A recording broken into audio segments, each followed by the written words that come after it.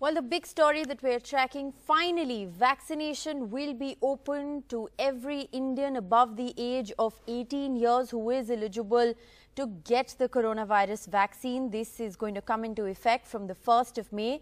The government has announced this after Prime Minister Modi held a series of meetings as India struggles to slow down the record daily surges in coronavirus cases across the length and breadth of the country. All adults will be vaccinated and states can buy vaccines directly from vaccine makers for this phase of the vaccination program. Now, this, remember, has been a long-standing demand that's been put forth by various states to the Prime Minister.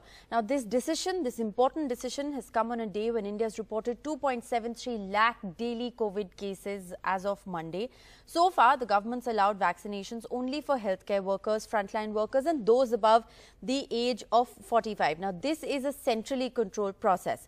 Pricing, procurement, eligibility and administering of vaccines will be flexible in this latest round of the vaccination drive. So, according to the new vaccine rules, manufacturers will supply 50% of their doses to the central government, which will, remember, continue to administer vaccines to frontline workers, healthcare workers and those above the age of 45.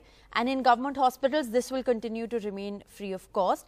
The remaining doses of the vaccine will be supplied to state governments and to the open market. Vaccinations at central government centres, like I said, will continue to be provided free of cost and will only continue for those who are currently eligible. So, healthcare workers, frontline workers and those above the age of 45 will still continue to get the vaccine free at government centres. But state governments, private hospitals, industrial establishments can now directly buy vaccine doses from manufacturers from the free market.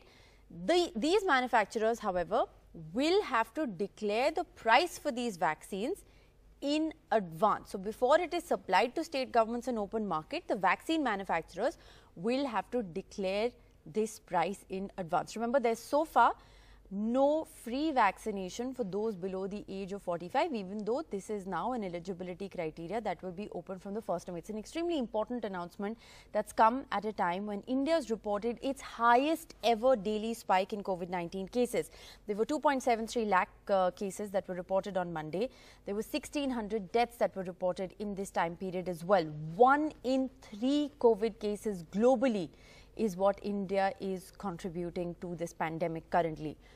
1,619 COVID-related deaths reported in the country in the last 24 hours. This is the highest ever, and that's just 38 less than Brazil, which is the highest all over the world. Overall, there are 16,000 people who've lost their lives in April alone.